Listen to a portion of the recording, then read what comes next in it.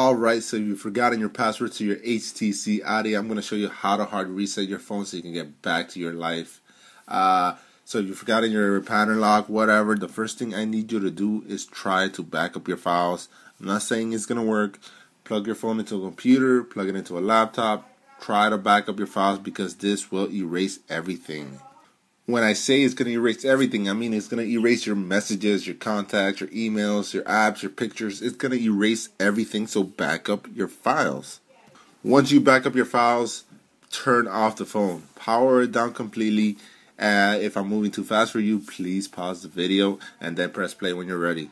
Once your phone is powered down, we are going to be pressing and holding two buttons.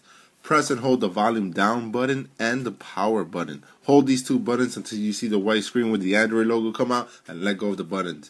You will be presented with your menu. Now, using the volume down button, we are going to be selecting clear storage. So go down through the options, select clear storage and select it by pressing the power button. Now you will be presented with one last decision whether you want to continue with the hard reset or not. You are going to be pressing the volume up button to select yes and continue with the hard reset, or the volume down for no.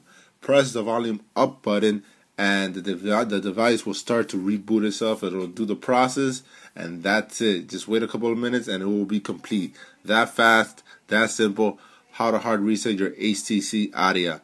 Peace.